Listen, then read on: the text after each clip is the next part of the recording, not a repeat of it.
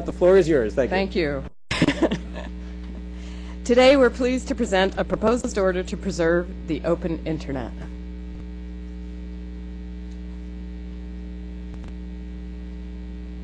As my colleagues and I will explain, this order would establish 3 basic rules to preserve the open internet. They are transparency, no blocking, and no unreasonable discrimination. These straightforward rules are grounded in broadly accepted internet principles and tailored to differing technologies. Collectively, they protect and empower consumers and innovators, help ensure that the internet continues to flourish as an engine of commerce, creativity, and civic engagement, and provide clarity for broadband providers. By ensuring that no one controls access to the internet, they cement the credibility of the United States as we continue to advocate for other nations to let the open internet flourish within their own borders. Seated with me this morning in the order in which they will present are David Tannenbaum, Special Counsel in the Office of General Counsel, who will explain how the proposed order is grounded in Commission precedent and long-standing principles of internet openness. Paul Dessau, Chief of the Office of Strategic Planning and Policy Analysis, who will explain how the order would promote investment and innovation. Ruth Milkman, Chief of the Wireless Telecommunications Bureau, who will explain how the rules will apply to mobile broadband services. And Austin Schlick, the Commission's General Counsel, who will discuss enforcement and the Commission's legal authority. The draft before you is the product of extraordinary efforts by bureaus and offices across the entire Commission. Time does not permit me to mention by name the dozens of talented and dedicated staff who contributed. But please know that this draft reflects a tremendous amount of hard work from some very special people who are listed on the screen. Mr. Chairman and Commissioners, as you know, the Commission has long recognized that open communications networks spur innovation and investment to the benefit of consumers, competition, and economic growth. Over the course of many years, in many contexts, and especially through a series of decisions over the last 5 years, the Commission has maintained its commitment to the openness that facilitated the birth and the incredible growth of the Internet.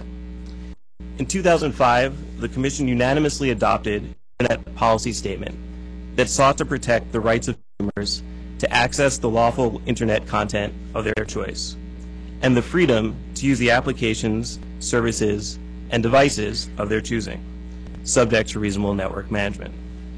The Commission later made these principles enforceable in the context of telephone company mergers, as well as in the 700 megahertz C-block spectrum auction. The Commission adopted these measures with a shared understanding that its authority and statutory obligations extend to ensuring open broadband networks.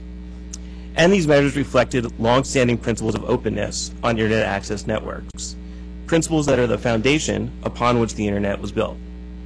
Entrepreneurs, investors, and innovators depend on these principles, and major broadband providers have committed publicly to preserving the Internet's openness. At the same time, however, there have been incidents, some of which have led to Commission action, where broadband providers have blocked or degraded lawful Internet traffic without disclosing their actions to consumers. The rules proposed in the order before you are consistent with the Commission's history of protecting the Internet's openness from such threats. Since 1995, venture capital funds have invested almost $250 billion in Internet-related industries. The historical openness of the Internet that David has just described has made this massive investment possible by eliminating barriers to innovation and by giving even the smallest businesses access to national and global markets. Many online companies have gone from ideas to multi-billion-dollar enterprises in just a few years, and the entrepreneurs who launched these companies didn't need to ask anyone's permission. They just had to prove their ability to meet customers' needs. Meanwhile, thanks to the ever-growing demand for access to innovative online content and services, home broadband adoption has risen from just 3% in 2000 to over 60%. This growth has given broadband providers the opportunity to earn a fair return on the billions of dollars that they have invested every year in developing and deploying technologies to meet Internet users' escalating bandwidth needs. The rules that we propose today have been crafted to preserve this cycle of innovation and investment, even as the market for broadband is changing. Online services can present competitive threats to broadband providers' profits in adjacent businesses such as voice and video. The possibility that providers could interfere with the flow of internet traffic in ways that violate hierarchical principles creates unnecessary uncertainty for online businesses and their investors. Tactics that are in the short-term interest of individual providers could have harmful effects on as a whole, and once adopted, new network management business practices could become difficult to reverse. By codifying the basic principles under which most broadband providers and online companies have long operated, the rules that we propose today will bring increased certainty to this vital sector of the U.S. economy while preserving the flexibility broadband providers need to keep improving their networks. Broadband providers, online businesses, and investors will all know what to expect under these rules because they largely reflect the way the Internet works now. Among the greatest beneficiaries of this increased certainty will be startups and small businesses. Some of them will become our country's next success stories, bringing new products to market, creating jobs, and fueling demand for new rounds of innovation and investment in broadband infrastructure. The proposed order would establish three basic rules that are grounded in broadly accepted Internet principles, as well as the Commission's prior decisions. I will describe the proposed rules tailored to fixed technologies, and Ruth Miltman will discuss the proposed rules tailored to mobile broadband. The first rule is transparency. Broadband providers must disclose their network management practices and the performance characteristics and commercial terms of their broadband services.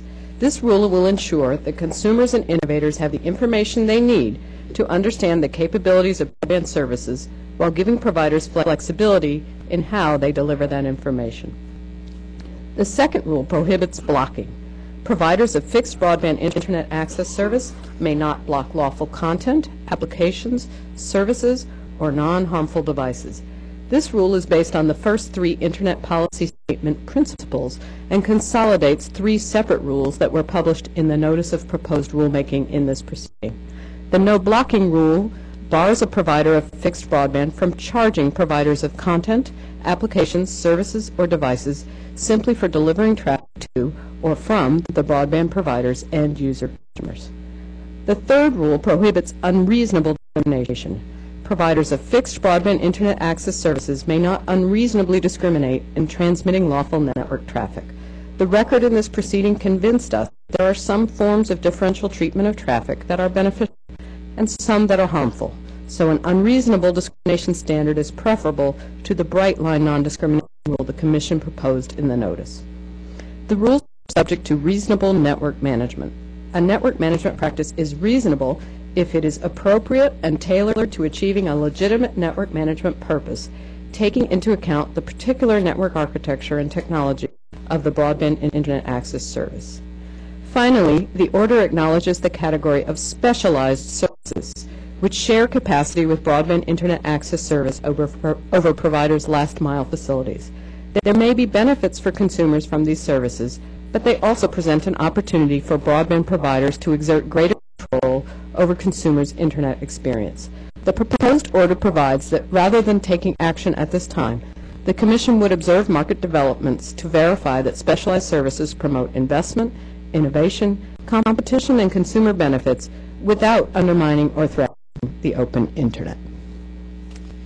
Openness is as important for mobile broadband networks as for other broadband platforms.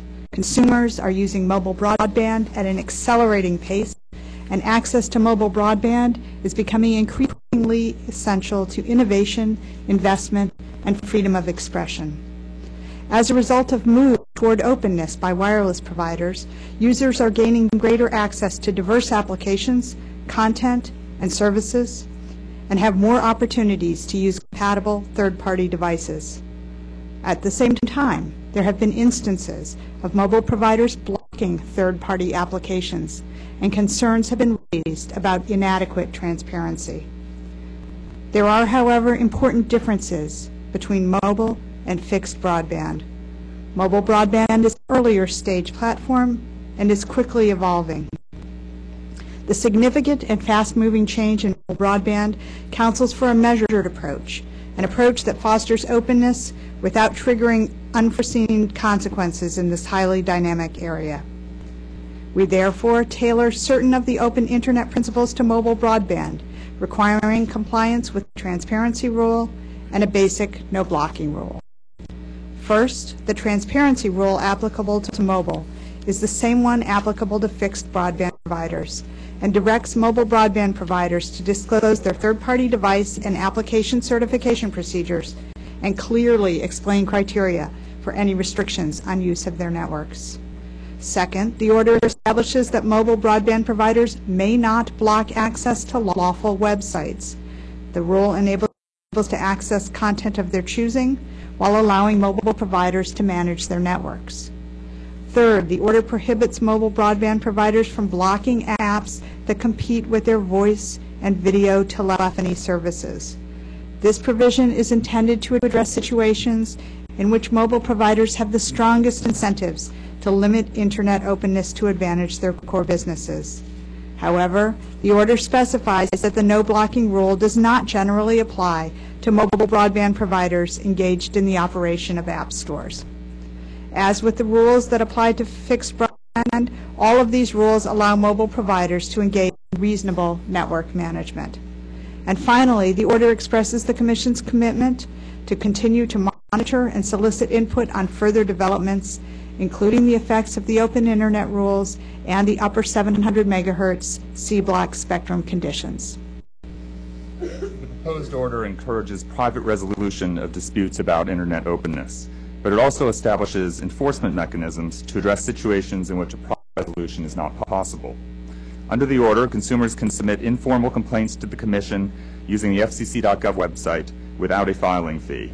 In addition, after giving 10 days notice to the broadband provider, any person may file a formal complaint alleging a violation of the open Internet rules. Complaints may be expedited under the Enforcement Bureau's so-called rocket procedures. The Commission also has the option of itself initiating investigations and enforcement actions. I'll now turn to the Commission's legal authority to adopt these open Internet rules. As the Supreme Court has said, Congress gave the Commission a mandate to conform its rules to the dynamic aspects of the communications industry. The open Internet rules respond to that challenge, and the Office of General Counsel is satisfied that the Commission has statutory authority to adopt them. Section 706 of the Telecommunications Act of 1996 directs the Commission to encourage the deployment on a reasonable and timely basis of advanced telecommunications capability to all Americans. The history of the 1996 Act, Commission precedent, and case law, including the D.C. Circuit's recent Comcast BitTorrent case, are all consistent with the view that Section 706 directs the Commission to take actions that, 1, involve interstate and foreign communication by wire or radio, 2, encourage broadband deployment to all Americans, and 3, promote local telecommunications competition or remove barriers to infrastructure investment. The rules before you meet all 3 requirements. The Commission also is charged with protecting competition and consumers of telecommunications services. For instance, it has authority to ensure that over-the-top Internet voice services, VoIP, can develop as a rival to traditional phone services. The Commission likewise must safeguard interconnection between telephone customers and VoIP users. Open Internet rules help to do these things. The Commission's authority additionally flows from its responsibilities to oversee broadcast and advanced video competition. Blocking or disadvantaging online offerings limits the ability of television radio broadcasters to offer their programming over the Internet. Direct broadcast satellite providers similarly depend on the Internet to supplement their video programming services. Interference with Internet delivery limits their ability to compete with cable and telephone companies in providing subscription video services. The Commission has statutory duties to prevent these harms. Finally, fixed and mobile wireless services use radio spectrum that the Commission licenses. The Commission can and must place conditions on licenses to serve the public interest, and open Internet rules further this goal as well. In short, open Internet rules promote efficient, nationwide communications, which, as Section 1 of the Communications Act says, is the core mission Congress gave this Commission. Mr. Chairman and Commissioners, as you have heard, this order would ensure the continued openness of the Internet that we enjoy today. It would promote the interests of consumers, investors, broadband providers, and innovators with 3 basic rules that are grounded in the Commission's precedent and existing legal authority. For all reasons that my colleagues and I have given, we recommend that you adopt this item, and we request editorial privileges. Thank you. Well, thanks to each of you and all the others who worked on this for your incredibly hard and excellent work. Let's proceed to comments from the bench. Commissioner Copps? Thank you. I hope in years to come, as we look back on this day, we do so with an ability to see it as an important turning point in the struggle to ensure the continued openness of the Internet against the potential of powerful gatekeeper control. On numerous fronts in the open Internet order before us today, the Commission is taking strides forward. In others, I pray that our sometimes of caution will not undermine the spirit of the order we are adopting. The Internet was born on openness, it thrived on openness, and it will achieve its full potential only through continued openness. It is my fervent desire that with this order we start to write the next chapter in the great Internet success story, one of continued openness, innovation without needing to seek permission from anyone, and expanded access for all Americans. We can't afford allowing special interests to relegate the awesome opportunity created power of the open Internet into the sad history of what might have been. Permitting gigantic corporations, in many cases duopoly broadband Internet access service providers, to exercise unfettered control over access to the Internet not only creates risks to technological innovation and to economic growth, but it poses a real threat to freedom of speech and to the future of our democracy. Increasingly, our national conversation, our source for news and information, our knowledge of one another will depend upon the Internet. Our future town square will be paved with broadband bricks. It must be accessible to all, not handed over to a handful of gatekeepers who can control our access. As I have long argued, and as many students of the medium have written, previous telecommunications and media technologies, also conceived in openness, eventually fell victim to consolidated control by a few powerful interests, fell victim to speculative mania by investors, and fell victim to mistaken government policies which assumed that wise public policy was no public policy. We are supposed to learn from history. Too often we do not. Increasingly, the private interests who control our 21st century information infrastructure resemble those who seized master switch, as Tim Wu's new book calls it, of the last century's communications networks. In 2003, I cautioned, somewhat dramatically perhaps, but not terribly inaccurately, that the, quote, Internet may be dying because entrenched interests were positioning themselves to control the Internet's choke points, end quote. I called then, as I have repeatedly since, for clear rules to maintain openness and freedom on the Internet and to fight discrimination over ideas and content and technologies. 2 years later, I was able to convince my colleagues to, at a minimum, adopt an Internet policy statement that contained the basic rights of Internet end users to access lawful content, run applications and services, connect devices to the Internet and the network, and to enjoy the benefits of competition. Now, at long last, we adopt at least some concrete rules to prevent gatekeepers from circumventing the openness that made the Internet, and from stifling innovation, investment, and job creation. All we need to do is look at our history at the FCC as a cautionary tale. It wasn't all long ago, at least when you're at my age, I guess, that one network, AT&T, ran the whole show. AT&T had the power to decide how the network would be used. When innovators showed up at the door with ideas and new technologies, they were often greeted with a usually courteous but always quick, go away. For a long time, the FCC fully supported this type of network, and in fact served as its protector. It was thought that only through comprehensive control by a single company could the quality and the safety and scale economies of the network be guaranteed.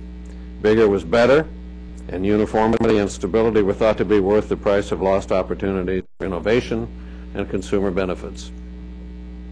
All of this began to change in the late 1960s when an innovator called Carter Electronics Corporation devised that connected mobile radio telephone systems to the wireline network. This device, called the Carter phone, cradle into which a regular handset was placed, and it converted voice signals to radio signals without the need for a direct electrical connection. But the entrenched incumbent claimed that allowing this innovative and foreign attachment would bring down the entire system. Why? Because the entrenched incumbent didn't build it, didn't sell it, and didn't control it. Sound familiar? Over the complaints of a powerful special interest, the Commission worked up enough courage to change tack, stand up to the network gatekeeper, and do the right thing, requiring the network operator to permit attachment of this new application to the existing network.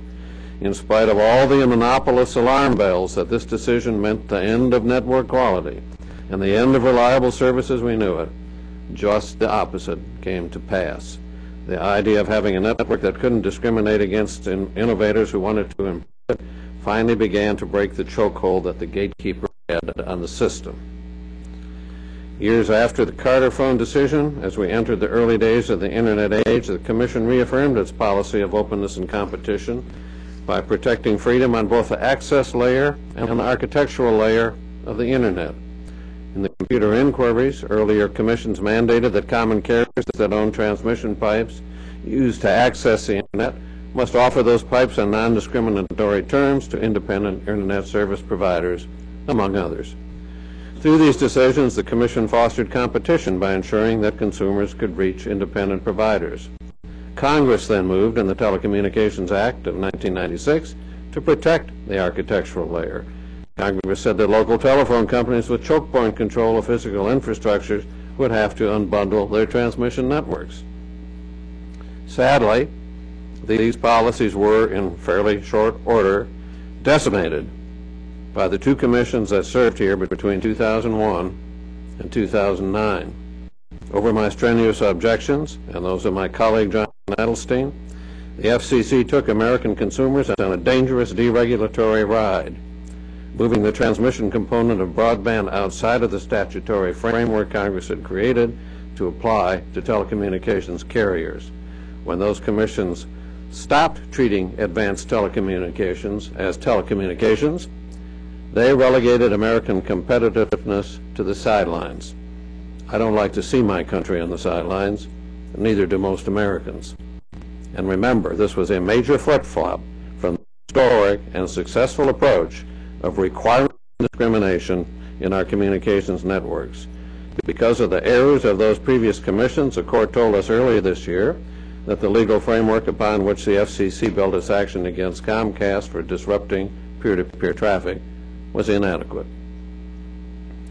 Since the decision in Comcast, the good ship FCC has found itself adrift without the tools needed to keep even the most basic consumer protections afloat in today's communications networks. Today we finally try to patch the hole left by the Comcast decision by adopting certain rules to preserve the openness of the Internet. To be clear, we do not anchor ourselves on what I believe to be the best legal framework, nor have we crafted rules as strong as I would have liked. But with this action, we do nonetheless appear to steer ourselves back toward a better course. I had hoped that we would move full throttle to restore the kind of policies that had worked in the past. I wanted to put those 8 years of public policy aberration, some included, dare call them years of abdication, totally behind us. So I pushed as hard as I could to get broadband telecommunications back where they belonged, under Title II of our enabling statute, where hard-won consumer-friendly protections that had been built up over many, many years provide a framework under which business could do its job of building and managing this great communications enterprise, making handsome profits in the process, while operating within a public policy framework giving them certainty and giving consumers the protections they needed and deserved. I wanted to go back to that balancing act that had generally worked for so many years for the common good. So yes, I continue to believe that a reassertion of our Title II authority would have provided the surest foundation for future Commission action. And I note with interest that the Commission's reclassification docket will remain open. There is more that I would have liked in this order. I would have preferred a general ban to discourage broadband providers from engaging in pay for priority, prioritizing the traffic of those with deep pockets who would consign the rest of us to a slower second-class internet. I also believe we should have done more to stop loopholes from the definition of broadband internet access service to prevent companies falsely claiming they are not broadband companies from slipping through. We made some improvements on the definition, but I still have some worries. I also argued for real parity between fixed and mobile, read wireline and wireless technology. After all, the internet is the internet, no matter how you access it. And the millions of citizens going mobile nowadays for their internet, and the entrepreneurs creating innovative wireless content, applications, and services should have the same freedoms and protections as those in the wired context. I had other areas of concern about something less than a bright line non-discrimination rule, keeping reasonable network management within bounds, and the substitution of monitoring for the certainty of enforcement in too many areas. So in my book, today's action could and should have gone further. Going as far as I would have liked was not, however, in the cards.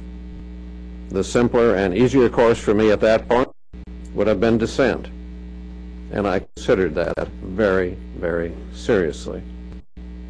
But it became ever more clear to me that without some action today, the wheels of network neutrality would grind to a screeching halt for at least the next 2 years. So, reserving the right to dissent throughout, I spent the past 3 weeks in intensive discussions with all interested parties about how we might be able to do something to ensure the continued openness of the internet and to put consumers, not big phone or big cable, in control of our online experiences. In the end, I believe we made some progress. Not so much as I had hoped, but more, I think, than some people expected. The language in the order that we will hopefully approve today moves the item, in my mind, from unacceptable to something in which I can concur, and that is what I intend to do. Among the many improvements to the order we achieved, we now at least conclude that pay-for-priority arrangements would generally violate our no unreasonable discrimination rule. We have also explicitly changed the text of the definition of broadband internet access service to close a loophole that, while protecting residential customers, would have jeopardized the open internet rights of small businesses, educational institutions, and libraries. We insisted on providing greater context to the definition so that broadband companies cannot easily evade the open internet protections. We have expanded our transparency requirements to give consumers the information they need to make informed choice by requiring disclosure on the broadband provider's website and also at the point of sale. In discussing the no unreasonable discrimination standard, we put particular emphasis on keeping control in the hands of users and preserving an application-blind network, a key part of making the internet the innovative platform that it is today. Given the importance of the open internet, we have also provided for rocket docket expedited treatment to address consumer complaints. Rules on the books are simply a tool waiting to be wielded unless the Commission makes a priority of enforcing them. While it is no secret that I would have liked to see more in the middle section of today's order, I believe the improvements we have made can start us on a path toward full parity with fixed broadband. After all, we clearly recognize today in the item that there is one internet which should remain open for consumers and innovators alike, although it may be accessed through different technologies and services, and that's a quote. More narrowly, we have managed to better refine the actions we do take today. For example, we clarify that a wireless broadband provider cannot block applications that compete with not only its own competitive voice and telephony applications, but also with those in which it has an attributable interest. Separate and apart from today's order, we as a Commission must recognize that we have much urgent business to address to ensure a truly competitive mobile broadband environment, including resolving the pending proceedings related to early termination fees, handset exclusivity arrangements, interoperability in the 700 megahertz band, and data roaming, to name some of the pending decisions this Commission needs to make.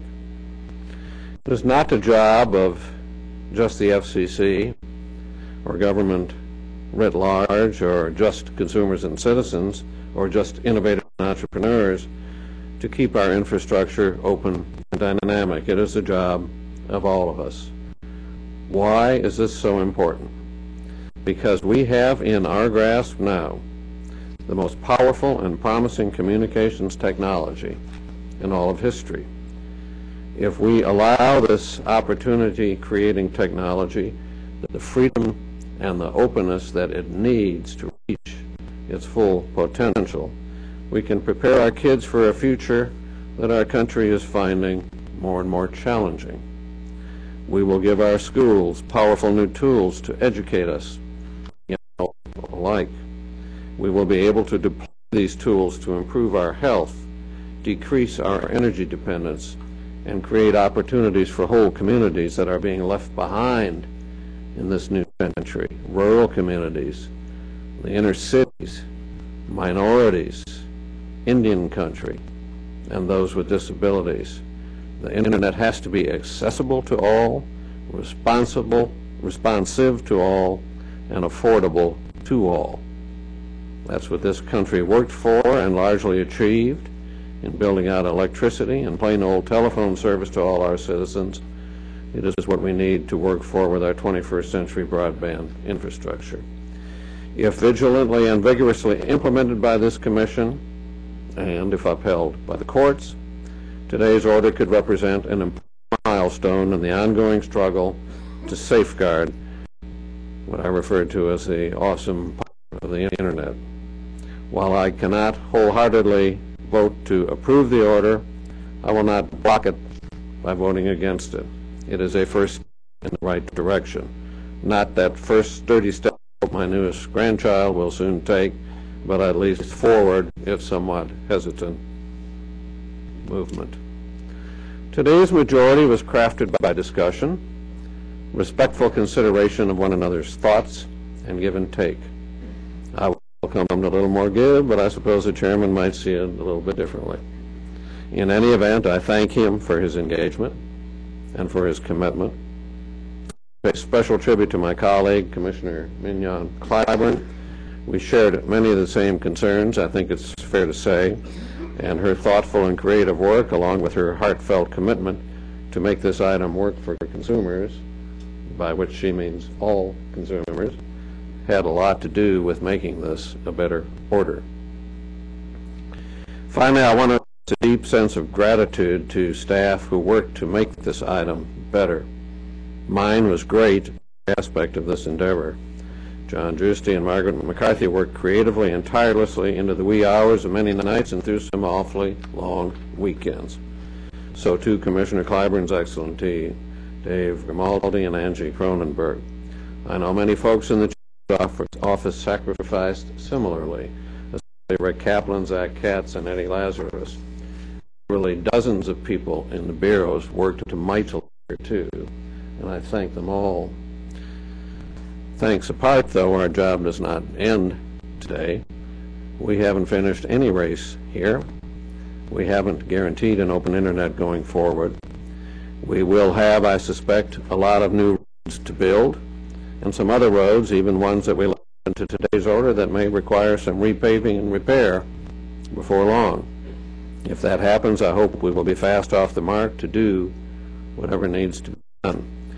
So, better than lapsing into a year of post-game armchair analysis or impugning motivations and all the rest, let's instead go to work on the job at hand, because our challenge really is nothing short of historic. It is to ensure that the liberating potential of our 21st century communications tools are used to provide the opportunities our citizens, all of our citizens, require to be fully productive citizens of a fully productive country. Thank you very much. Thank you, Commissioner Copps. McDowell. Thank you, Mr. Chairman, and thank you for your solicitousness regarding throughout this whole proceeding. In the spirit of the holidays and with goodwill towards all, I will present a condensed version of a more in-depth statement, the entirety of which I respectfully request be included in this report and order. At the outset, I would like to thank the selfless and tireless work of all career public servants here at the Commission who have worked long hours on this project. And Sharon, thank you very much for putting up those names. It looked like the credits for a Cecil B. DeMille movie there with a cast of thousands.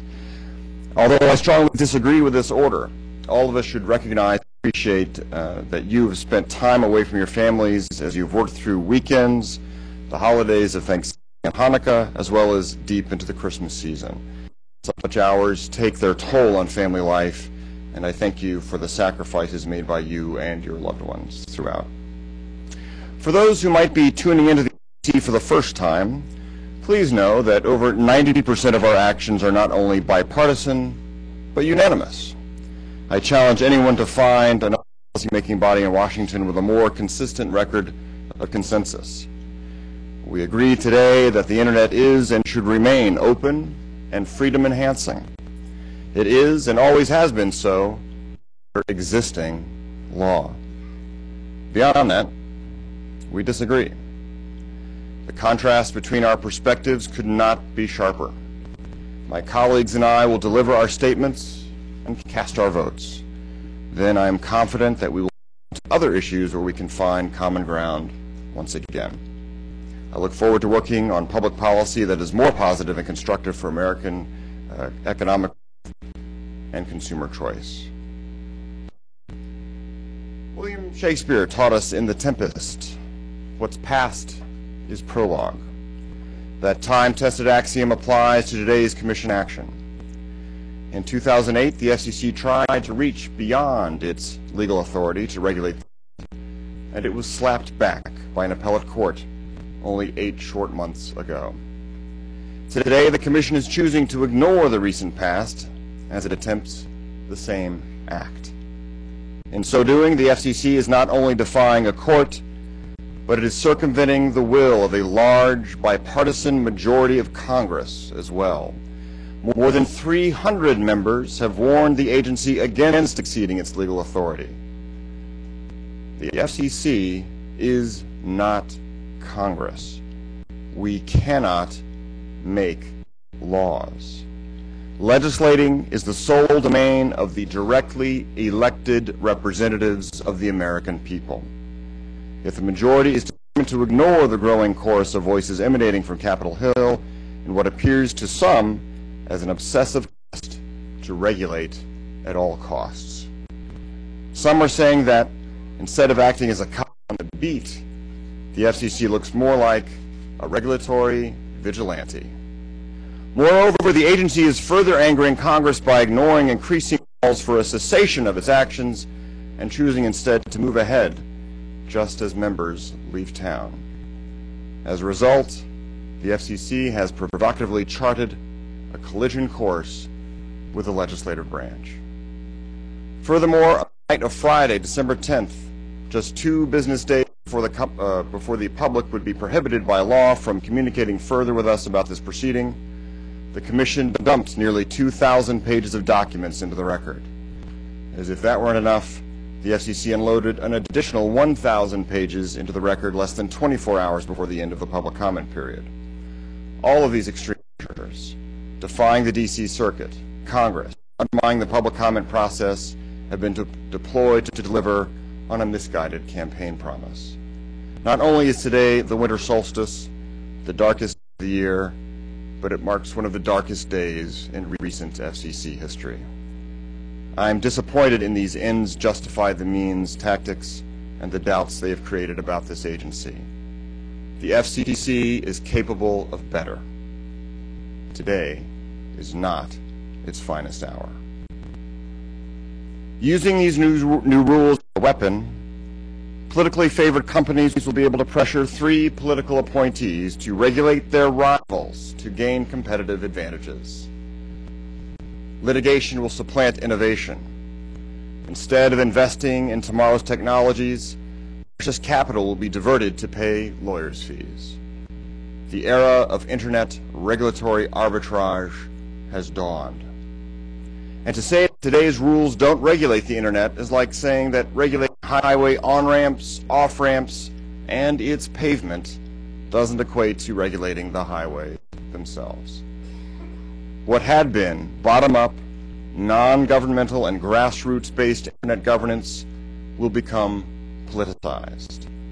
Today, the United States is abandoning the long-standing bipartisan and international consensus to insulate the internet from state meddling in favor of a preference for top-down control by unelected political appointees, 3 of whom will decide what constitutes reasonable behavior. Through its actions, the majority is inviting countries around the globe to do the same thing. Reasonable is a subjective term. Not only is it perhaps the most litigated word in American history, its definition varies radically from country to country. The precedent has now been set for the internet to be subjected to state interpretation reasonable by governments of all stripes.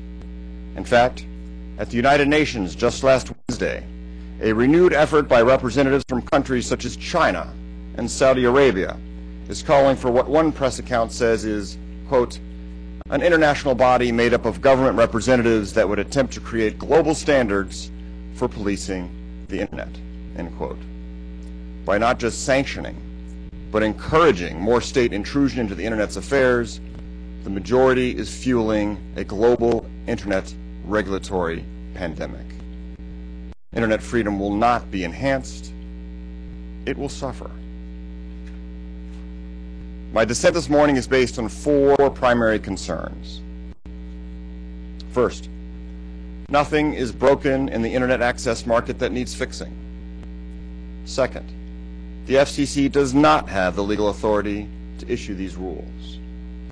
Third, the proposed rules are likely to cause irreparable harm. And fourth, existing law and internet governance structures provide ample consumer protection in the event of a systemic market failure. Before I go further, however, I apologize if my statement does not address some important issues raised by the order. But we received the current draft at 11:42 p.m. last night, and my team is still combing through it. First, nothing is broken in the internet access market that needs fixing. All levels of the internet supply chain are thriving due to robust competition and low market entry barriers. The internet has flourished because it was privatized in 1994. And at this point, I need to dispel a pervasive myth that broadband was once regulated like a phone company. Not only was the FCC's 2002 cable modem order unanimous, it did not move broadband from Title II. It formalized an effort started under Bill Kennard's FCC. But I will include a more thorough history as part of my statement. Since its privatization, the internet has migrated further away from government control until today. Its success was the result of bottom-up collaboration and not top-down regulation. No one needs permission to start a website or navigate the web freely. To suggest otherwise is nothing short of fear-mongering. Myriad suppliers of internet-related devices, applications, online services, and connectivity are driving productivity and job growth in our country. About 80% of Americans own a personal computer. Most are connected to the internet. In the meantime, the internet is going mobile. By this time next year, consumers will see more smartphones in the U.S. market than feature phones. In addition to countless applications used on PCs, growth in the number of mobile applications available to consumers has gone from nearly 0 in 2007 to 500,000 just 3 years later. Mobile app downloads are growing at an annual rate of 92%, with an estimated 50 billion applications expected to be downloaded in 2012, probably most of which will be downloaded by my children onto my iPhone. Fixed and mobile broadband internet access is the fastest penetrating disruptive technology in history. In 2003, only 15% of Americans had access to broadband. Just 7 years later, 95% do. 8 announced national broadband providers are building out facilities in addition to the work of scores more local and regional providers. More competition is on the way as providers light up recently auctioned spectrum.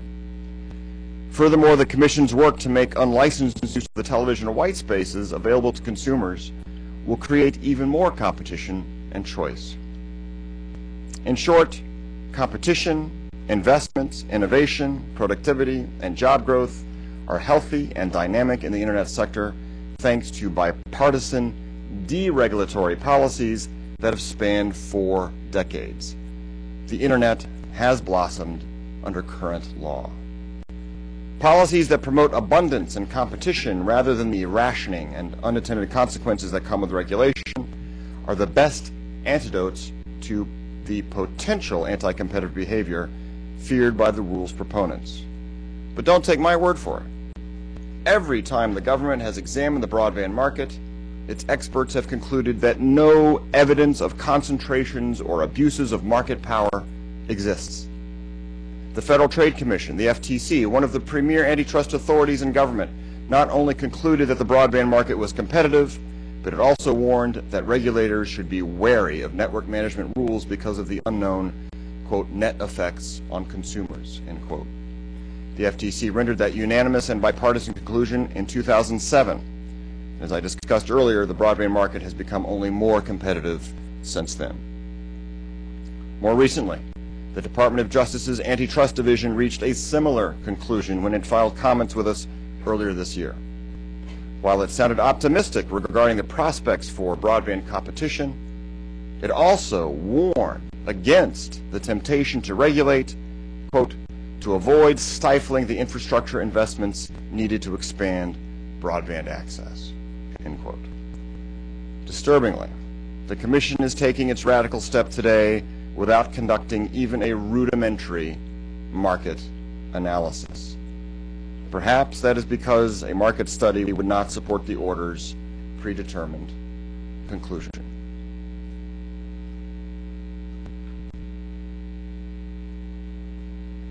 My second point is the FCC does not have the legal authority to issue these rules.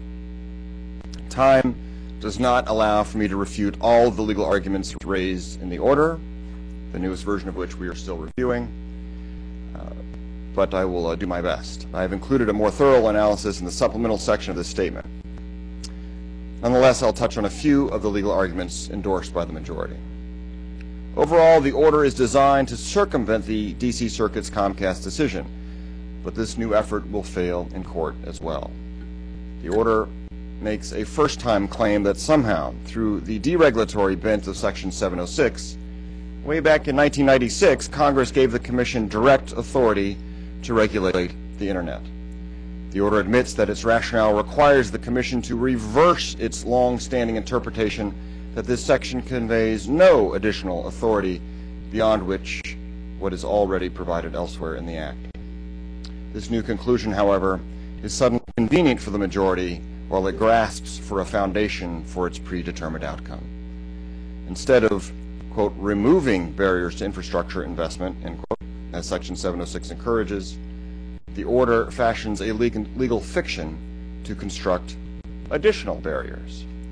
This move is arbitrary and capricious and is not supported by the evidence in the record or a change of law. The Commission's gamesmanship with Section 706 throughout this year is reminiscent of what was attempted with the contortions of the so-called 70-70 rule 3 years ago. I objected to such factual and legal manipulations then, and I object to them now.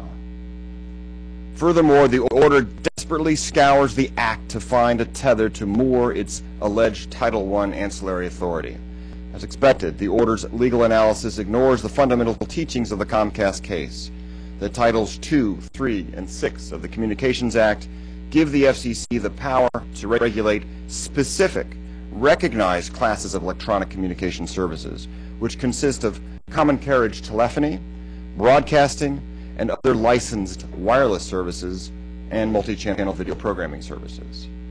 Despite the desires of some, Congress has not established a new title of the Act to police Internet network management, not even implicitly. The absence of statutory authority is perhaps why members of Congress introduced legislation to give the FCC such powers. In other words, if the Act already gave the Commission the legal tether it seeks, why was legislation needed in the first place?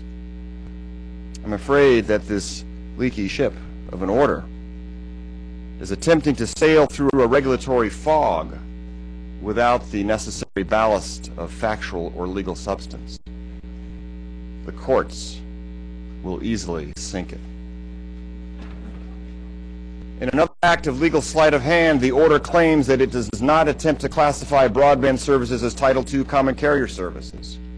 Yet functionally, that is precisely what the majority is attempting to do to Title I information services, Title III licensed wireless services, and Title VI video services by subjecting them to non-discrimination obligations in the absence of a congressional mandate. What we have before us today is a Title II order dressed in a threadbare Title I disguise. Thankfully, the courts have seen this bait and switch maneuver by the FCC before, and they have struck it down each time. The order's expansive grasp for jurisdictional power here is likely to alarm any reviewing court because the effort appears to have no limiting principle. If we were to accept the order's argument, it would virtually free the Commission from its congressional tether, to quote many past courts. As the Supreme Court explained in Midwest Video 2, quote, without reference to the provisions of the Act expressly granting regulatory authority, the Commission's ancillary jurisdiction would be unbounded, end quote. I am relieved, however, that in the order, the Commission is explicitly refraining from regulating coffee shops. In short, if this order stands, there is no end in sight to the Commission's powers.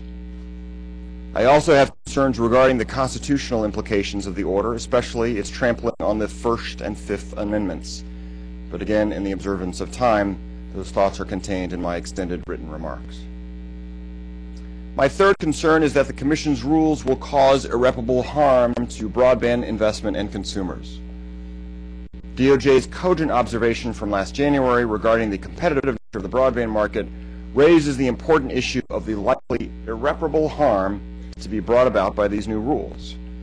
In addition to government agencies, investors, investment analysts, and broadband companies themselves have told us that network management rules would create uncertainty to the point where crucial investment capital will become harder to find.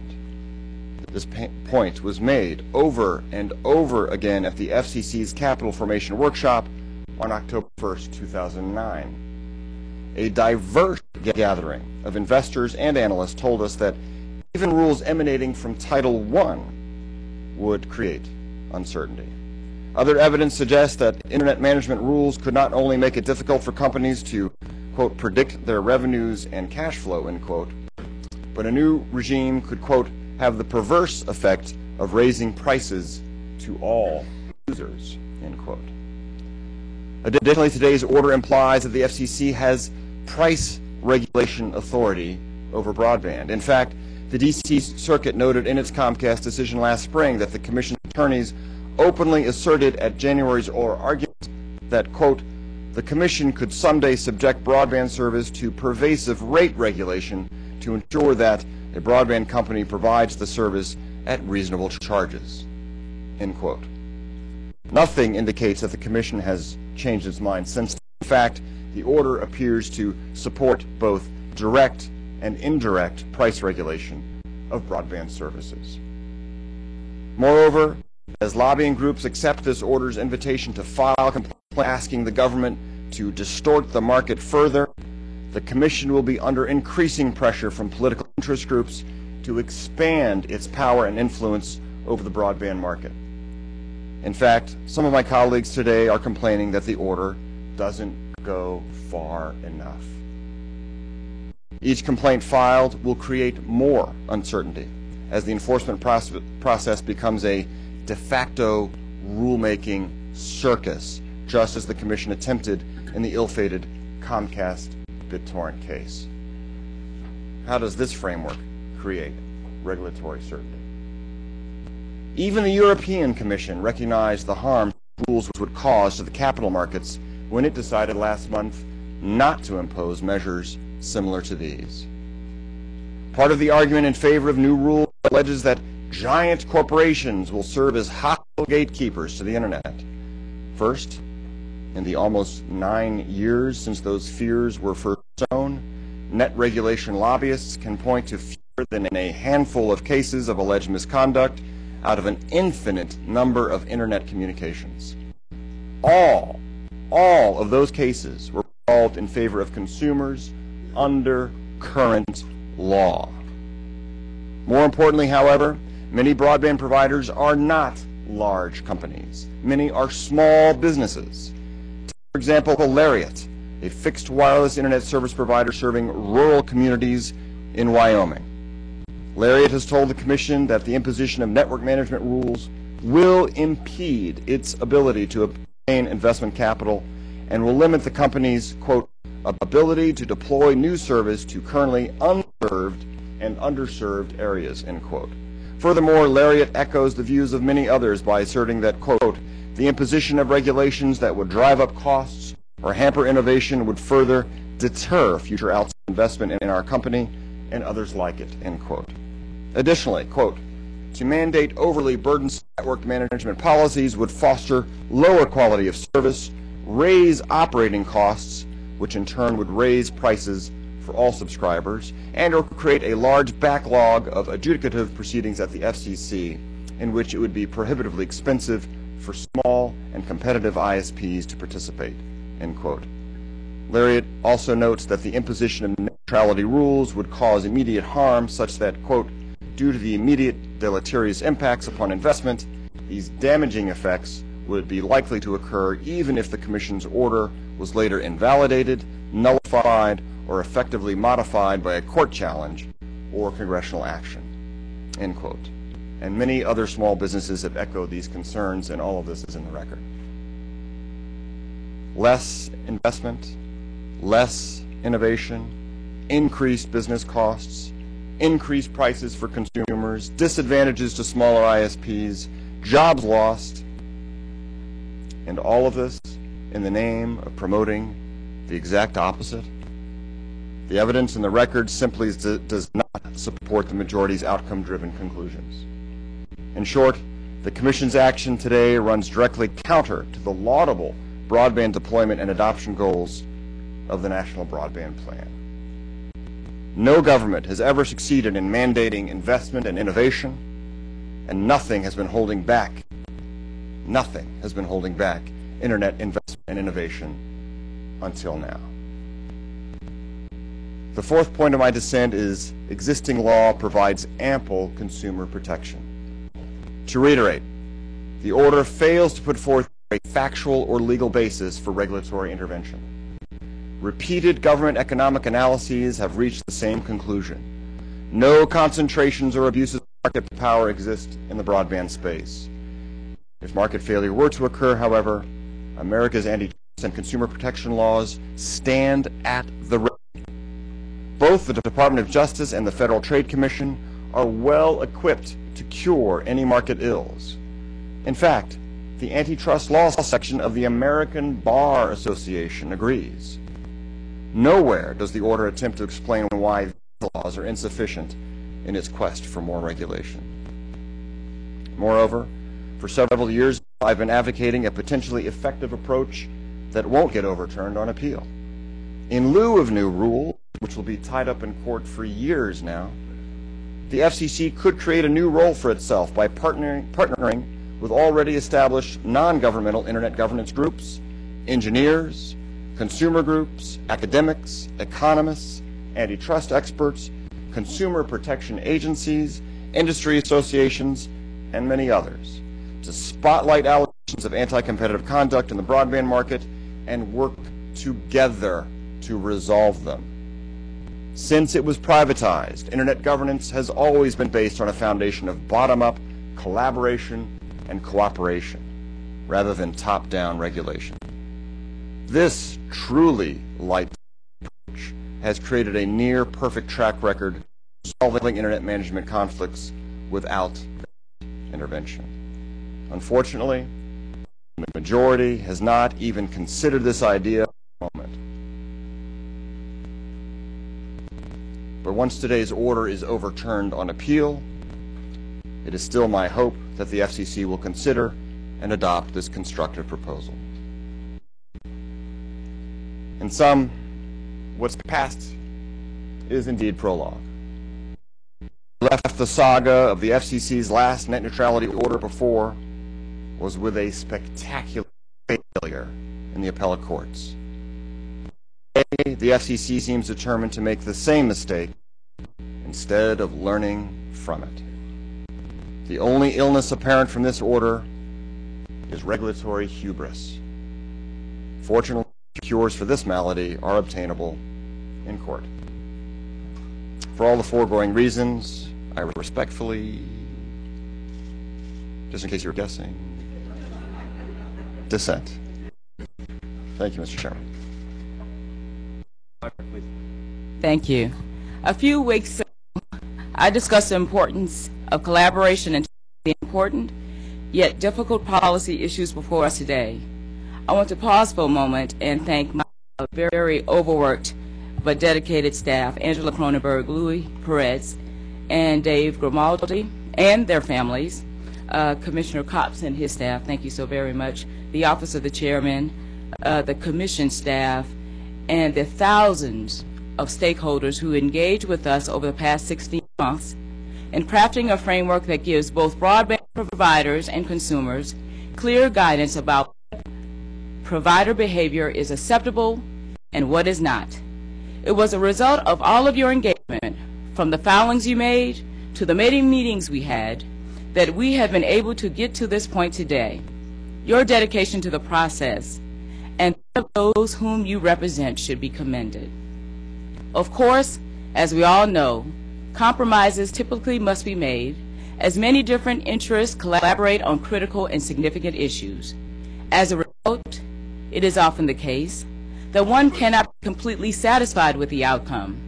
Nonetheless, it is my belief that we have made great progress in this proceeding, and through this order, we are ensuring that the Internet will remain open for the benefit of many consumers. After all, they are the ultimate beneficiaries of an open Internet. Left to my own devices, there are several issues I would have tackled differently. As such, I am approving in part and concurring in part to today's order.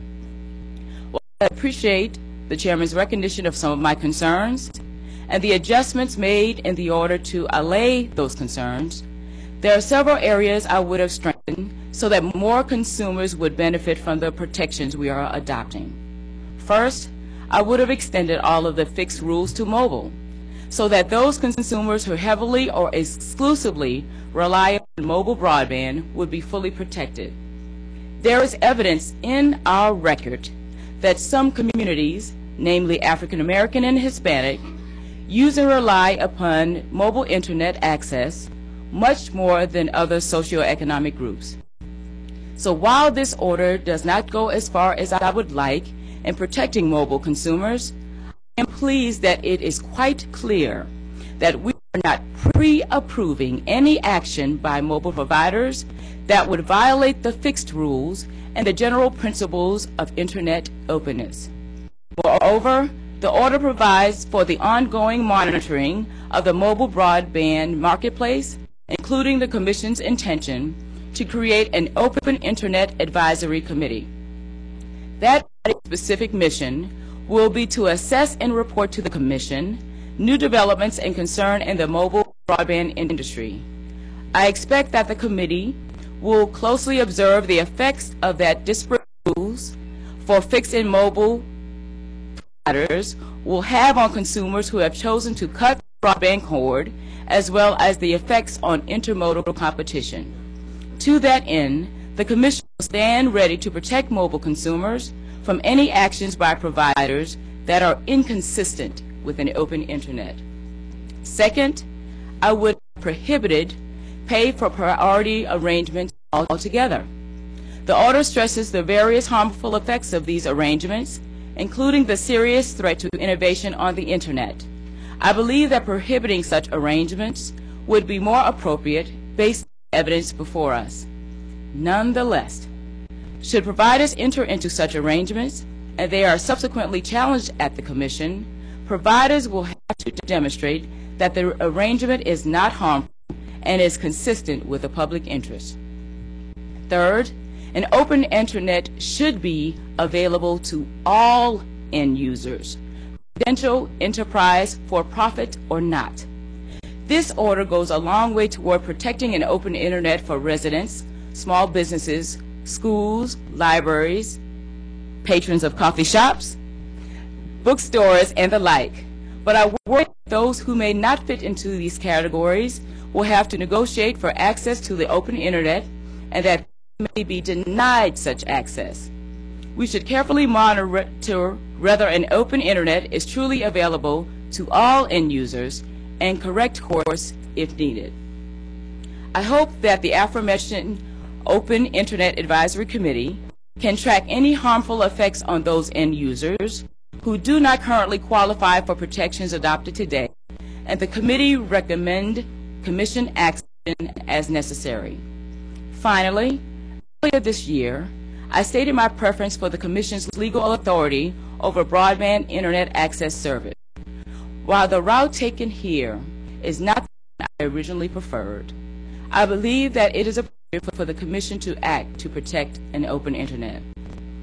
I know there will be many lawyers studying the legal authority cited in this order in the weeks, months, and perhaps years ahead, and judicial review ultimately will determine the fate of this order.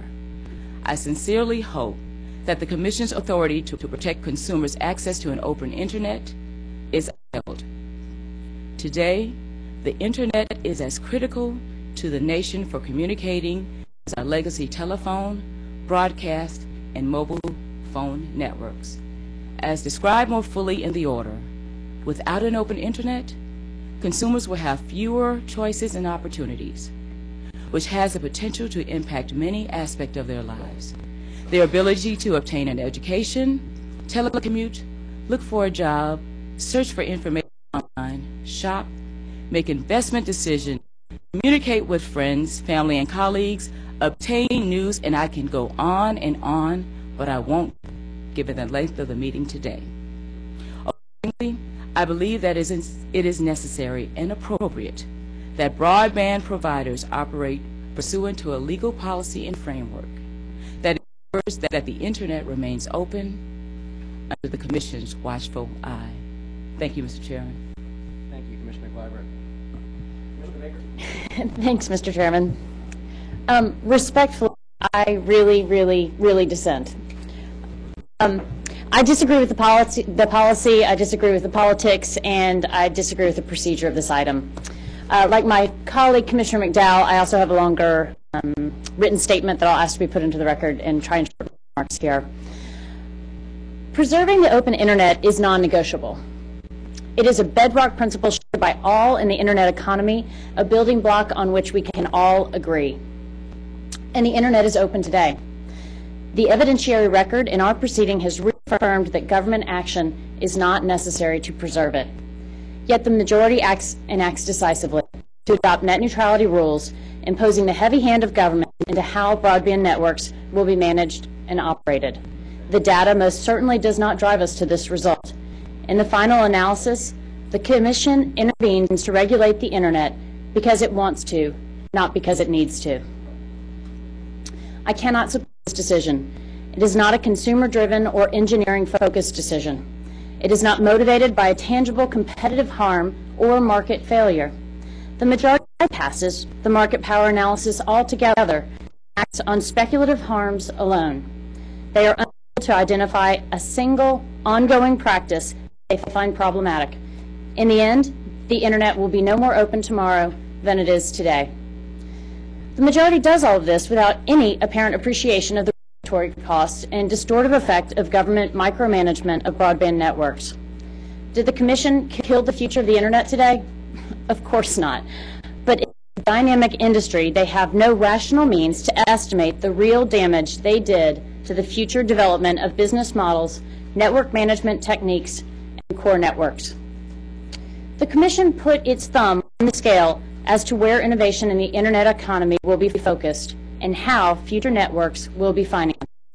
The order repeatedly expresses concerns about the significant consequences to Internet edge companies if their incentive to innovate and investment is chilled. The majority ignores the same grave consequences of government action chilling networks' analogous incentives to innovate and invest. It is regrettable that the majority did not take a more holistic view of the Internet economy. I keep returning to what should be a threshold question. Why do we intervene in the one sector of the economy that is working so well to create high-paying jobs, untold consumer choice, and entrepreneurial opportunity? The only reason left is to deliver on one of the President's campaign promises. I must respectfully dissent. I have 7 principal objections to this order. I actually have way more than that, but I have a plane to catch, so you're lucky. Before I start, I want to touch on the question of regulatory certainty. The net neutrality and Title II proceedings have been an economic drag on operators for over a year. I empathize with businesses that desperately need certainty to help jumpstart efforts to invest and recover economically.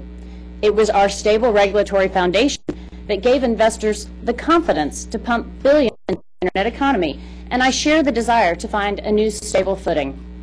I object, however, to the majority suggesting that its action is premised on providing regulatory certainty.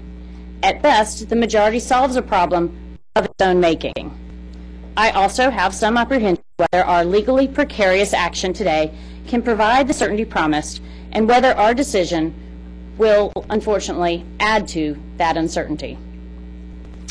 Concern number 1. The majority's decision lacks an analytical framework to justify government intervention.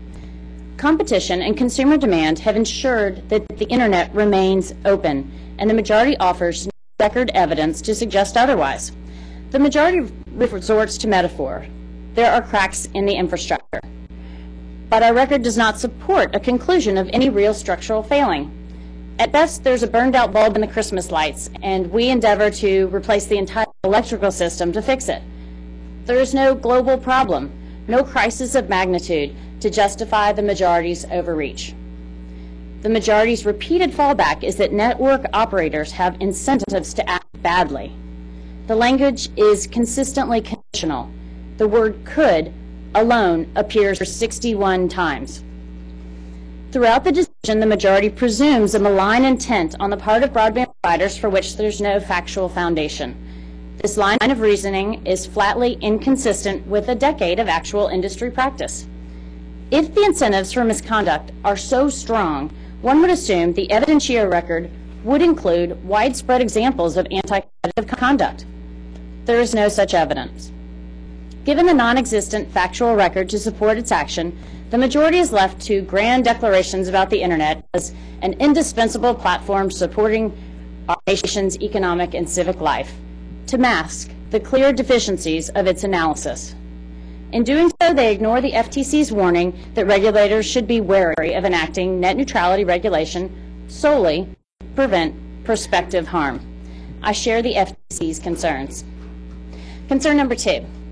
The majority's claim that consumers will benefit from this government overreach is unsupported and deeply flawed. The majority repeatedly couches this as a pro-consumer or a consumer-driven approach. They try to frame this as big business gatekeeper versus the consumer. But upon closer inspection, the order is on promoting the edge, Internet applications and services, over networks and consumers. I strongly disagree that promoting the edge over the networks because there was no choice necessary.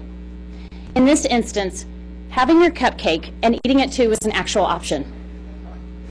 In the majority's quest to address allegations that broadband providers may try to pick winners and losers, the government has picked its own winners. In the long term, I'm worried that the government's poor management of tomorrow's Internet will leave consumers worse off. Efforts to ensure that all Americans have access to broadband will be put at risk.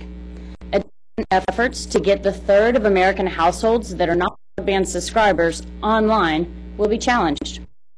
And if network upgrades and improvements are delayed foregone, entrepreneurs won't be able to create and consumers won't be able to use the next great application.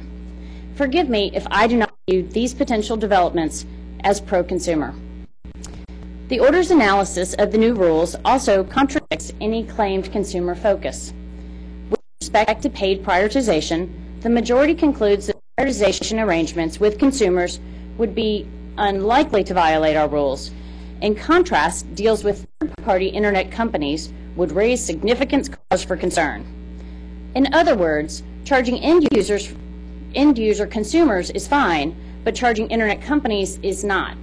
By seeking to carve out application providers from any future compensation models, the practical effect of this decision may be that the cost of building out tomorrow's networks will be borne by the consumers. The price tag is estimated to be $180 billion in the next 5 years alone. A similar preference for edge companies over consumers is reflected by the majority's approach to transparency. Transparency should be about giving consumers the basic tools to make an informed decision. We should be working across the internet economy towards standardized disclosures to inform consumer choice, to shed sunlight, good and bad, on practices of networks, applications, and devices. That is not the approach the majority takes. The language of the order is exceedingly restrictive. The majority seeks to micromanage how information is conveyed to broadband consumers and edge companies. By doing so, the order sets up a transparent regime that may be so detailed and engineering that the average consumer will be no better off. Concern number 3. The majority's focus on preserving network operators' current conditions will distort tomorrow's internet. Given the dynamic nature of the internet, focusing on preserving today's networks and practices is the wrong objective. The internet is not a mature market, and networks cannot stand still. The capacity to meet the escalating demands of existing users, let alone new users, will strain the resources of all operators and test network management practices. There also continues to be a amount of experimentation in business models and consumer expectations. The threat of government censure will unmistakably chill new developments and the ability of networks to evolve. Innovation at your own risk is the wrong message to send, but I'm afraid it's the message that will be received. Troubled by the negative treatment of so many vital components of our broadband networks, our modern broadband networks receive in this order, we have turned prioritization into a dirty word. To me, it is quality of service and optimizing services for real-time applications. 4G won't even work properly without prioritization. Special services should be embraced. They have been primary drivers of voice and video competition and have been critical to justify the cost of today's and tomorrow's networks. Network management is similarly viewed as a potential loophole for misconduct, not an engineering marvel. I do not think the majority believes any of these functionalities are inherently problematic, but the overwhelming focus on the potential for wrongdoing is misplaced. It is fair to highlight potential areas of concern, but only in the context of a much more balanced and objective presentation. Concern number 4. The majority puts the Commission in the unworkable role of net referee. The genius of the Internet to date is that there is no central command, unitary authority to dictate how innovation is to occur.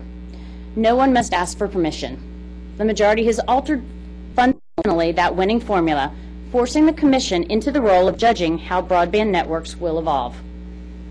Adopting rules that will require significant interpretation by creating new undefined terms and by muddling its analysis with cautionary notes, the majority has ensured that the new innovation and new practices will be subject to its approval. This adds delay and uncertainty, and I fear the government will take too prominent a role in shaping tomorrow's Internet. Concern number 5, and this the majority regulates an entire sector of the Internet without any legitimate legal right to do so. The D.C. Circuit only months ago rejected our attempt to enforce net neutrality principles. The Commission will return to court with the same basic infirmities.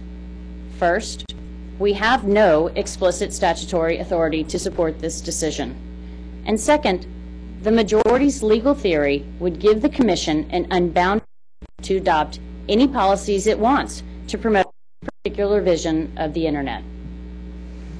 The FCC literally has no power to act unless Congress gives it power. Congress has never given the Commission authority to regulate Internet network management, a fact validated by the court in Comcast. The majority, however, tries the everything but the kitchen sink defense, 24 claim statutory bases. The majority elects sheer quantity to make up for quality, and in doing so, contorts the letter and the spirit of the Act to try to justify rules adopted in a results-oriented process. The bulk of the legal support is based on ancillary authority grounds that are indistinguishable from the ones rejected by Comcast, in the court in Comcast. So I will therefore just focus on Section 706A. I am not persuaded by the majority's attempt to twist a 14-year-old deregulatory policy statement into an affirmative grant of authority. Section 706 directs the Commission to encourage broadband relying on authority elsewhere in the Act. Our decisions are informed by Section 706. It is a guidepost as to how to use our statutory mandated responsibilities. The Commission held long ago that the most logical statutory interpretation is that Section 706 does not constitute an independent grant of authority. The majority attempts unsuccessfully to rewrite this straightforward provision and its clear-cut history. The core of the majority's analysis is its mischaracterization of the 1998 Advanced Services Order. Under the majority's view, the Commission has never interpreted Section 706 in its totality. The Commission raised this identical argument into the Comcast court, and it was appropriately rejected. Even if Section 706 were a grant of authority, that provision could not support today's prescriptive and investment-chilling action that raises barriers to broadband network investment. The text of Section 706A is clear. It is about encouraging broadband deployment with a clear deregulatory focus on removing barriers to infrastructure investment. The Commission has no authority to erect obstacles in the name of removing them. It strains all credibility to contend that imposing net neutrality obligations could promote broadband deployment. By reading out of the provision any deregulatory focus, the deployment purpose, and the removal of barrier limitation, the Commission has given itself plenary authority to regulate the Internet. Anything that promotes the virtuous cycle in the Internet ecosystem could be regulated. This is my biggest concern with the majority Section 706A analysis. In essence, the majority has replaced an unbounded ancillary authority rejected by the Comcast court with an equally unbounded direct authority. Trading one unlimited power for another is far from comforting to me. When the Commission feels compelled to explicitly decline to apply our rules directly to coffee shops, bookstores, and airlines, it illustrates the lack of any ascertainable outer limits to our authority. I also have to believe a court will be skeptical of the timing and the manner in which the majority has discovered Section 706A to be a superpower, unlocked only after an adverse court opinion and political pressure finds some legal foundation to justify sweeping net neutrality rules. Concern number 6. The majority's decision to act as a legislator, not regulator, is a mistake that may undermine our agency's mission. The Commission adopts rules that are almost word for word a draft bill under consideration in Congress. We are a creature of Congress, not Congress itself. Using a legislative proposal to base our actions underscores that the majority acts beyond the appropriate role of an independent agency. When the Commission makes political decisions and takes actions best left to elected officials, our proceedings inevitably turn more partisan and more controversial. Of this magnitude, with such significant long-term consequences, are decisions best left to Congress. And concern number 7, opportunity cost. By that, I mean that we have squandered months on this effort, diverting resources and political capital away from real problems that lie within our core competencies. This spring, a unanimous commission called for action on broadband deployment and adoption, spectrum reform, universal service and inter-carrier compensation reform, and a public safety network. Our focus belongs on that agenda, an actual pro-growth, pro-job game plan. Starting today, we should redouble our efforts to craft policies to create the regulatory environment necessary to attract the billions more in risk capital necessary to expand and improve our broadband infrastructure. I fear that today's action is not the end of this debate because of its significant consequences for the Internet, for the jurisdictional authority of this agency, and for the proper role of the FCC. This debate may well move to different fora, but I fear it will continue to take up too much oxygen in our community. That said, I remain always the optimist. Okay, I have to admit that this was actually a really good test of it, but still, I believe that when we work together, there's really much good that we can do. I hope that the new year brings a fresh perspective on our nation's communications challenges and a renewed focus on working collaboratively together. While I may disagree with our decision, I do want to thank all of you at the table and those that have worked on this issue through Thanksgiving, much of the holiday season, and a power outage. You guys sure earned a Christmas break this year. Importantly, I also want to thank my staff and for their unbelievably hard work these past few weeks. In particular, I want to express my gratitude to Brad Gilland, who I just couldn't have done without your tireless, okay, now kind of tired, ability to get everything on the checklist done, your unstoppable good nature, and your awesome, as in truly inspiring, work product. Thank you to all of you, and thank you also to your families. I'm particularly grateful to Hillary. I'm certain that she would have had you spend your holiday season a little bit differently. I feel compelled to make one last statement. We can disagree about policy decisions as we do here, but we should all agree that an open and sound process is critical to our decision making, particularly when the stakes are this, the future shape of the Internet policy and the millions of jobs that depend upon it. And regrettably, I think this process failed at every step of this way. The most significant failure actually happened to be the last one. My office, as mentioned, did not receive a copy of today's order until 11:30 last night, and it had significant changes from the previous draft. So 12 hours before the meeting is not sufficient, given the magnitude of the issues that are at stake and the sheer number of changes, again, that had been made. It's inexcusable. And Mr. Chairman, you've set a higher bar for this agency to be data-driven and transparent, and you have lived up to that, but not here. So this is an inopportune time to do that. This proceeding did not need to be done in such a rushed and ill-considered manner this month. I think we can all do better, and let's do so in the new year. Well, let me start with a quote. The web as we know it is being threatened. That's Tim Berners, the inventor of the World Wide Web, in a recent article. He continued, and I quote, "A neutral communications medium is the basis of a fair, competitive market economy, of democracy, and of science. Although the Internet and web generally thrive on lack of regulation, some basic values have to be legally preserved." Today, for the first time, the FCC is adopting rules to preserve basic Internet values.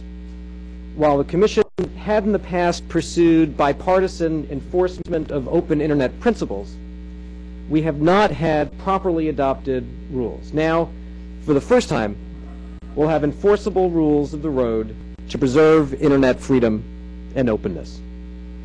To be clear, as we stand here now, the freedom and openness of the Internet are unprotected. No rules on the books to protect basic Internet values.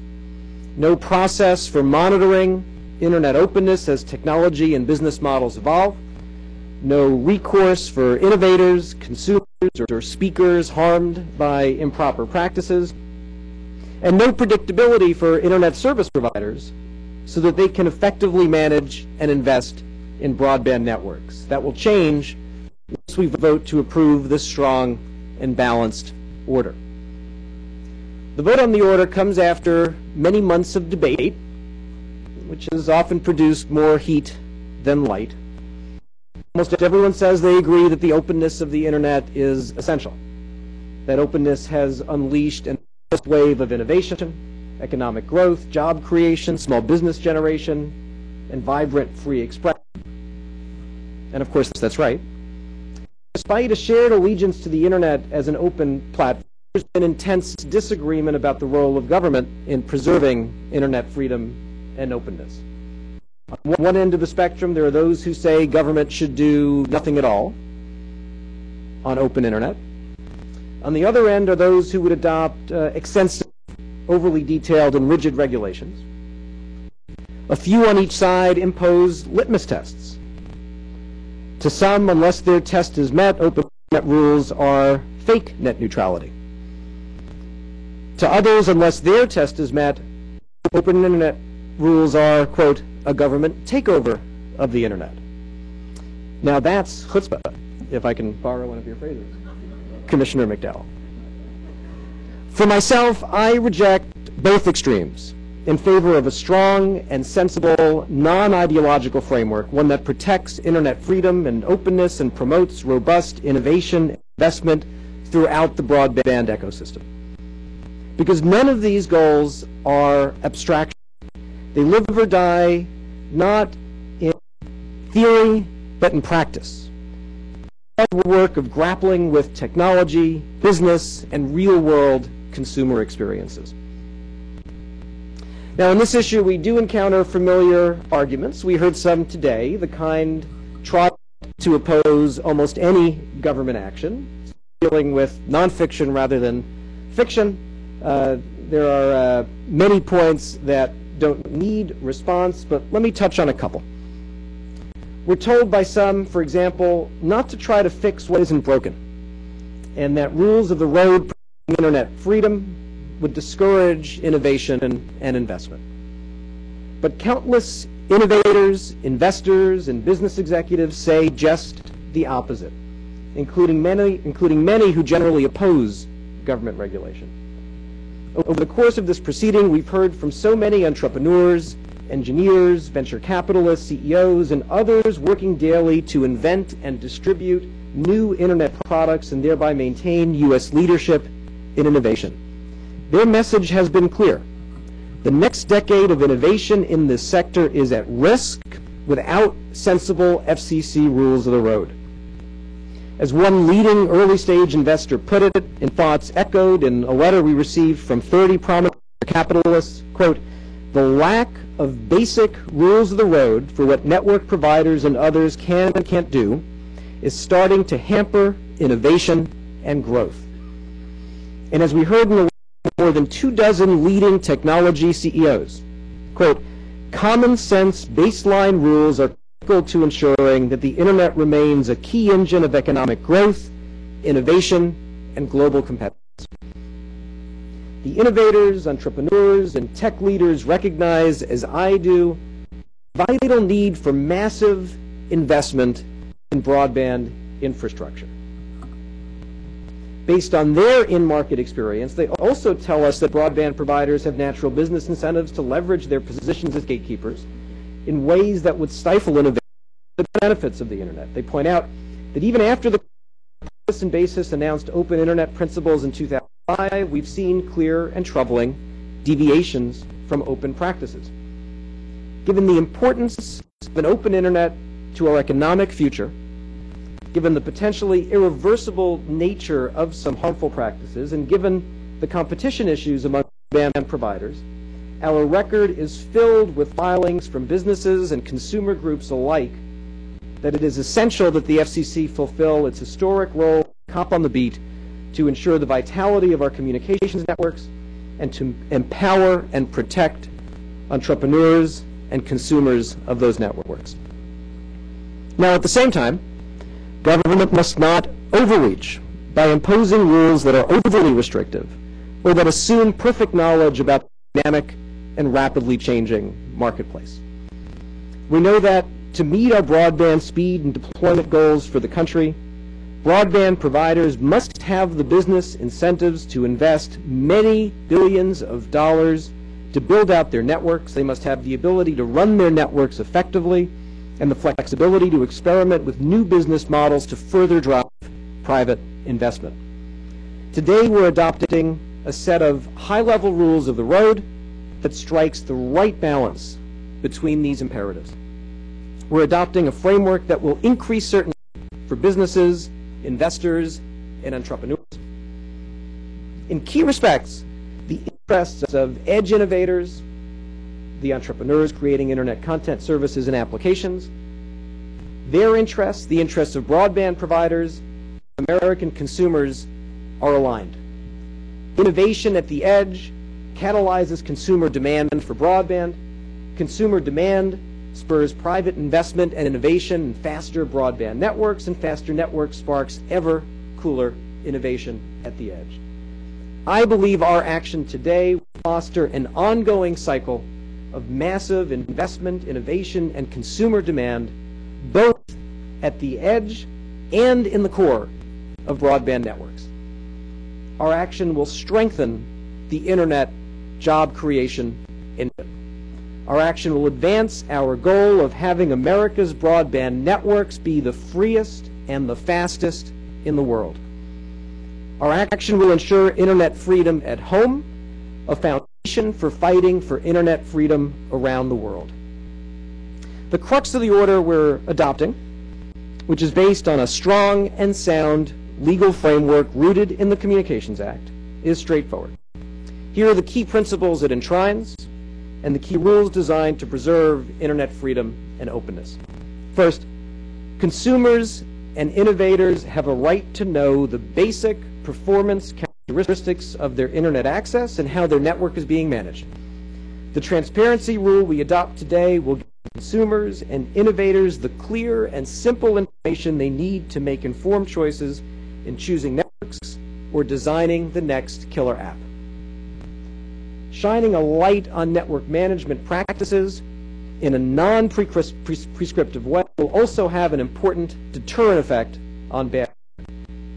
Second, consumers and innovators have a right to send and receive lawful traffic, to go where they want, say what they want, experiment with ideas on the internet, commercial and social, and use the devices of their choice.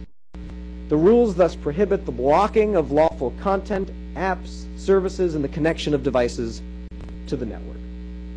Third, consumers and innovators have a right to a level playing field. No central authority, public or private, should have the power to pick winners or losers on the internet. That's the role of the commercial market and then the marketplace of ideas. So we're adopting a ban on unreasonable discrimination, and we're making clear that we're not approving so-called pay-for-priority arrangements involving fast lanes for some companies, but not others. The order states that as a general rule, such arrangements won't satisfy the no unreasonable discrimination standard because it simply isn't consistent with an open for broadband providers to skew the marketplace by favoring one idea or application or service over another by selectively prioritizing internet traffic. Fourth, the rules recognize that broadband providers need meaningful flexibility to manage their networks to deal with congestion, security, and other issues. And we also recognize the importance and value of business model experimentation, such as tiered pricing. These are practical necessities to promote investment in and expansion of high-speed broadband networks. So for example, the order makes clear that broadband providers can engage in reasonable network management, providing certainty. Fifth, the principle of internet openness applies to mobile broadband. Confusion on this, so let me be clear. There's one internet, and it must remain an open platform, however consumers and innovators access it. And so today we're adopting for the first time broadly applicable rules requiring transparency for mobile broadband providers and consumers, and prohibiting mobile broadband providers from blocking websites or blocking certain competitive applications. As I have said for many months, as many innovators and entrepreneurs have told us in the record, and as the facts and record bear out, there are differences between mobile and fixed broadband and that are relevant in determining what action government should take for mobile at this time. Among the differences, unique technical issues, spectrum and mobile networks, the stage and rate of innovation in mobile broadband, and market structure.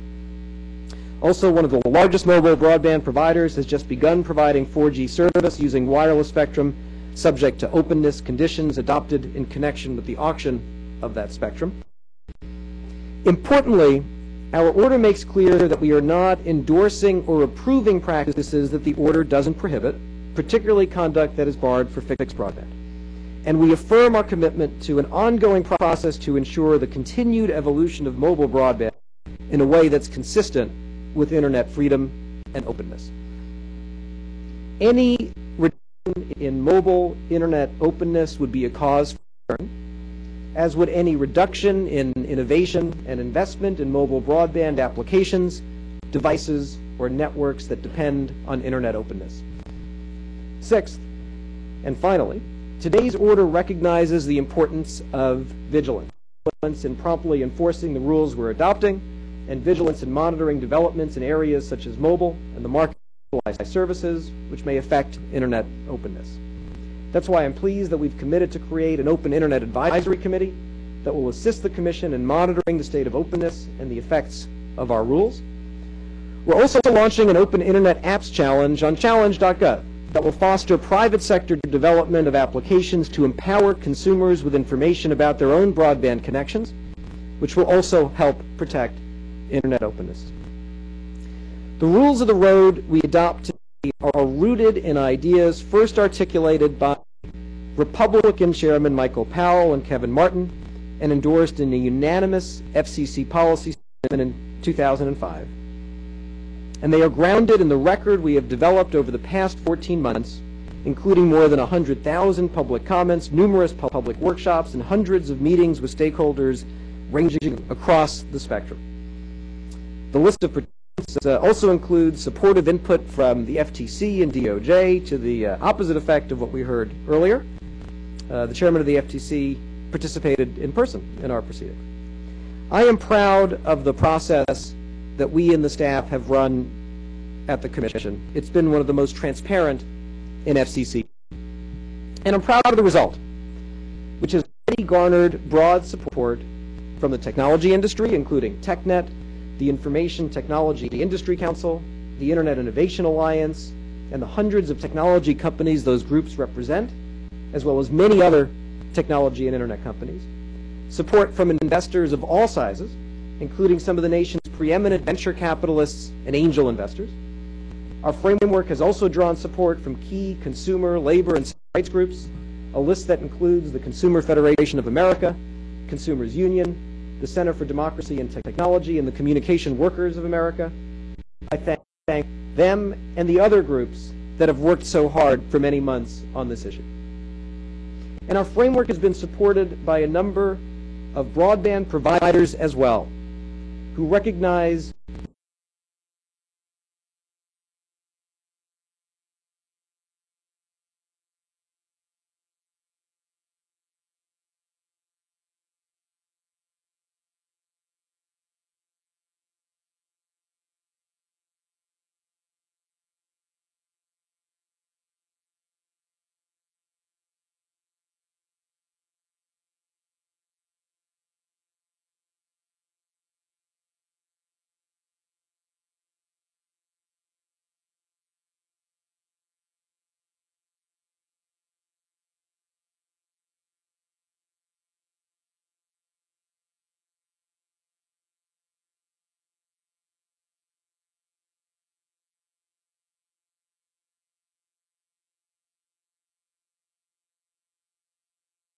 the sensible, and idea came out of discussions that we had, and I think it'll be an important part of our ongoing processes.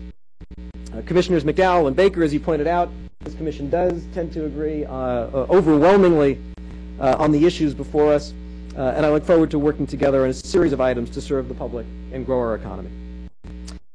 I can't express enough appreciation to the remarkable staff of the FCC who have worked so hard and so well to wrestle with difficult issues and turn complex ideas into simple rules. Even as, at this commission, we have done more than one thing at once. It's been an extraordinary challenge for so many of the staff at the commission, and we can't honor your service enough.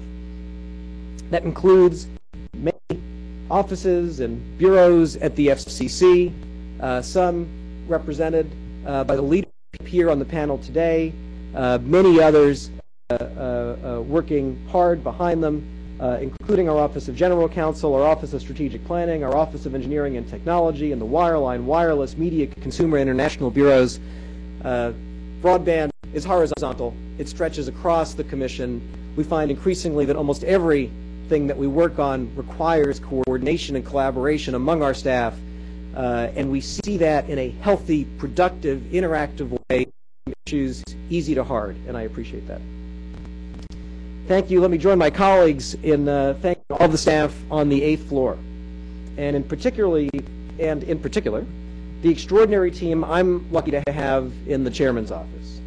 Eddie Lazarus, Zach Katz, Josh Gottheimer, Jen Howard, Maria Gaglio, Daniel Ornstein, each gone well above and beyond the call of duty, keeping a wonderful sense of humor every day, a terrific spirit. You make each other smarter. You make me a lot smarter. I thank you for that. I apologize to your family, but I know they join me in honoring your service. Thanks to the work of these incredible publicans, thanks to our media office, which has worked around the clock since the beginning of this proceeding to make sure that everything that we do is available online. We've set a new precedent, not just at the FCC, but around government, in the ways that we've opened up this proceeding, permitting people to file comments online, to participate interactively online. The new media team makes it look easy to the people who participate, but it's very, very hard to do, especially given the infrastructure challenges we have at the FCC. So I thank each of you for your work under the leadership of Steve Van Roekel. Thanks to the work of all of the incredible public servants I mentioned, today a strengthened FCC is adopting rules to ensure that the Internet remains a powerful platform for innovation, job creation, to empower consumers and entrepreneurs, and protect free expression.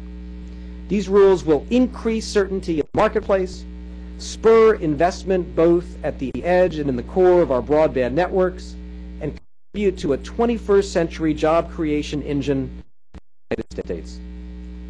Finally, these rules fulfill many promises, including a promise to the future, a promise to the companies that don't yet exist, and the entrepreneurs who haven't yet started work in their dorm rooms or garage. For all that, I will be very proud to cast my vote. And with that, let's proceed to a vote. All those in favor say aye or concur. Concur. In part. Oh. Trigger finger. All those opposed say nay. Nay. Nay. The ayes have it. I apologize for that. So ordered. The request for editorial privileges is granted. And no, we haven't adjourned yet, and we will, Commissioner Baker, get you out of here for your plane. But let me first ask my colleagues if they have any announcements to make. None. Commissioner McDowell? Very quickly. Well, everyone's thanked their staffs. My team doesn't like to be thanked publicly. I get yelled at when I do that. So for all the long hours that they've put in, for all the sick children that they've had to deal with while working, for all the spouses who've been left behind, thank them. So I'm going to honor that and not thank them. But we do have 2 law clerks who are leaving us. We have Brooke Erickson and Clyburn, and they've also put in very long hours on this project, and we want to thank them. And this may be their last day, at least for now. So thank you all very much, Brooke and Tom. Thank you. Let me just, in closing, as we bid to 2010, on behalf of all the commissioners, say goodbye to many members of the FCC family. Keeping with tradition, long-time employees will be retiring this month or just at the beginning of next year. Our employees are, of course, the FCC's greatest asset. Each of our retirees has made an enormous contribution to this agency. Together, these individuals who are retiring represent literally many centuries of service, advancing the agency's mission of promoting opportunity and prosperity through communications technology. I'm not going to acknowledge all of them individually. I do want to mention that thanks to Mary Beth Richards and Steve Van, we had a wonderful event a couple of weeks ago, honored all of the 30-plus year employees at the FCC. We had one 50-plus year employee who was honored, one 45-plus employee who was honored. One of the things that we really have to do is make sure that we get the oral histories of the incredible people here at the agencies who've seen technologies advance year, decade after decade, while the commissions, all of our predecessors and the predecessors before them, wrestled with issues a lot like those we're wrestling with today. So I thank all of the retirees. I'm glad that the commission room was packed on that day. As President Kennedy once said, the success of this government and thus the success of our nation depends upon the quality of our career public servants. It's often fashionable to say the opposite, but those of us who work here understand how hard and how well the staff of the FCC works. Please join me in thanking all of our staff, including especially our retirees, for their service and wishing them well.